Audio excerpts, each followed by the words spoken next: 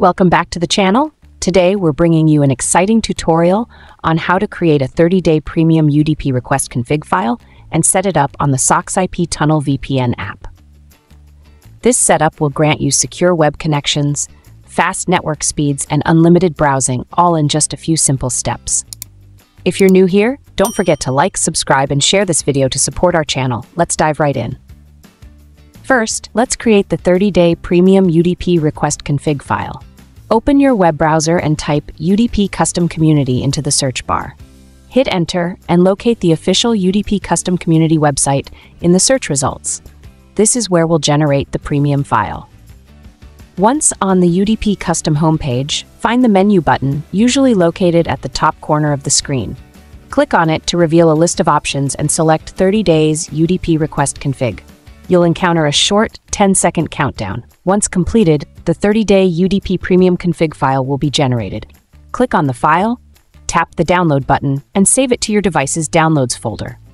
If you haven't already installed the SocksIP Tunnel VPN app, head over to the Google Play Store. Search for SocksIP Tunnel VPN, download, and install it. Once installed, open the app. On the homepage, tap the three dots in the upper right corner to bring up the drop-down menu. Select Import Export and then tap the Import button. This will open your device's download folder.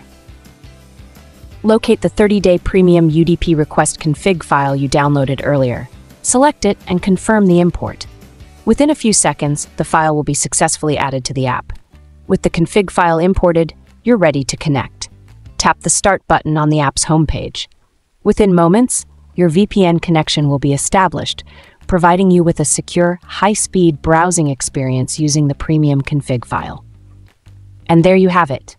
You've successfully created a 30-day premium UDP request config file and set it up on the SocksIP Tunnel VPN app. Enjoy your secure and high-speed connection with this simple setup. If you found this tutorial helpful, please like, subscribe, and share this video with others who might benefit from it. Thanks for watching, and we'll see you in the next video.